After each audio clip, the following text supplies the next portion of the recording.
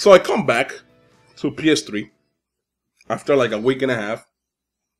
Some of you guys who don't know, I was sick, and I had recorded a little batch of videos on Xbox, and that's what you guys have been seeing this past week.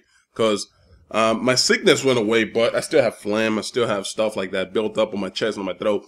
So when I talk, you know, I have to do like, and when I laugh, I go like, you know, like you can hear the phlegm, and it's nasty as shit, pretty much. So I decided, you know what, fuck it, I'm not gonna try to do any commentaries, but right now I feel a little better, so I'm gonna try to just talk about a few things real quick. And the first thing is first, right?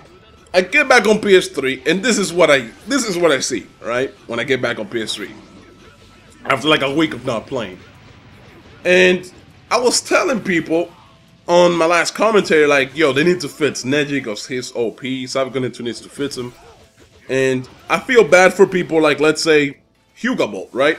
Because I think on a comment, I commented on one of his videos, and he replied to me saying something like along the lines of, you know, it's too bad that, you know, people give Neji a bad name, right? Because that is true. Neji is a good character, but so many people give him a bad name because so many people see it fit to abuse whatever he has. So, like, you know, such as the rotation, for example, in the Instant Awakening.